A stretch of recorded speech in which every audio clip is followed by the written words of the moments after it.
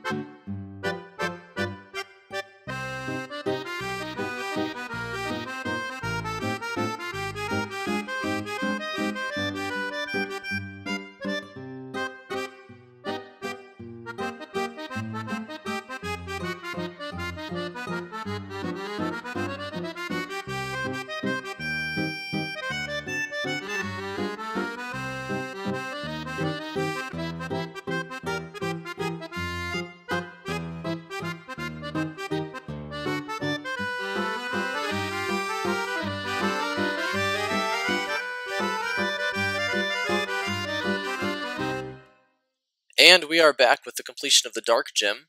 I have put it inside this Mega Taiga. You can see parts of the snow mountain up there. Oh, I was about to fly up, but I took myself off of creative mode.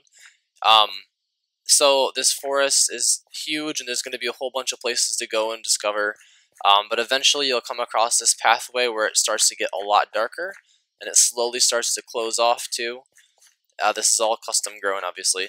And eventually it leads you inside to the entrance to the gym.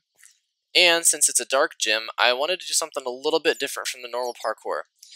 So this entrance right here, you're supposed to go over that direction. I'm not sure how well this is going to show up on camera. But if you continue this way, just kind of hold shift down. I already know the pathway, so it's kind of cheaty, I guess, that I know it. But if you fall, here, I'll do this really quick. If you fall at any point, there's no way to get back up that's obvious until you go here and you see this whole pathway back out to the front. So if you fall, you have to kind of restart from the beginning and then continue on that way. So this is back to the beginning. So what I'm going to do is I'm just going to hold shift and go down the path. I don't know if I've mentioned this before, but obviously I'm showing all of the solutions to these parkour puzzles and just in general these puzzles. So if you don't want to be spoiled and you want to figure out this stuff for yourself, you can always just skip ahead and skip this part of the video. This one I might end up rearranging anyway just to make it a little bit more fun in case you did watch the video. This is going to be at least the 4th or 5th gym, if not later in the series. So the intensity should be increasing, the difficulty should be going up quite a bit. So I thought that was kind of a unique little spin to put on it. And then you follow the path this way. This is by far the hardest parkour that I have made. This first jump I can never make on the first try. Okay, well I just spoke a little too soon there.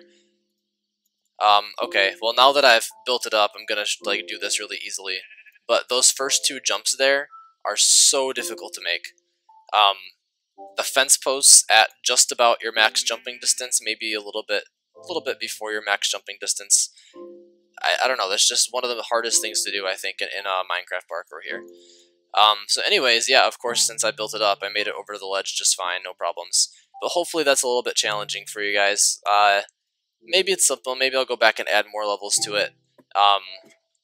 But again, these parkours are supposed to be fun, not supposed to be the huge challenge. The big challenge is the gym, which I'm really proud of. This turned out really cool looking. So you're inside here, and these lights are supposed to be flashing on and off as you battle the gym leader.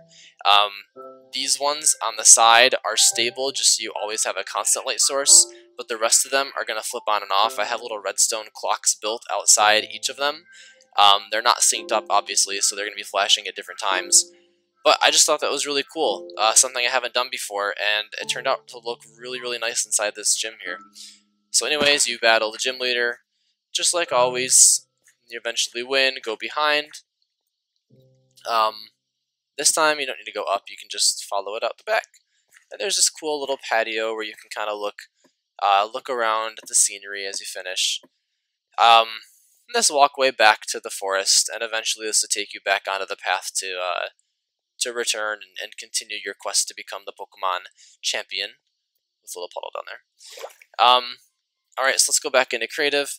So, oh my gosh, I can't even spell. Alright. So this gym was a lot of fun to make. It's simple. Compared to some of the past ones, I feel like this one's actually kind of small. I might like that towards the end game gyms, the ones that don't take quite as long. Just because you've already gone through it enough times, I don't want it to get to be too repetitive. That's why I tried switching it up with like the dark room and then a little bit trickier parkour, but it's also much smaller parkour. So anyways, this is where you are in relation to the world. You can see the snow gym over there.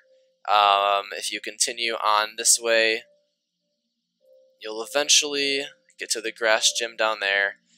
And, oh, there's a little sneak peek at what I've been working on. That's actually the smaller part of what I've been working on. I'll let this chunk load in, and then I'm going to turn right as it loads in. And bam. Alright. So that's what I've been working on off screen. More to come on that. Anyways, thank you for watching again, and I look forward to seeing you in the next one. Please like the video or comment below if you have any suggestions as always, and I'll catch you next time. Bye-bye.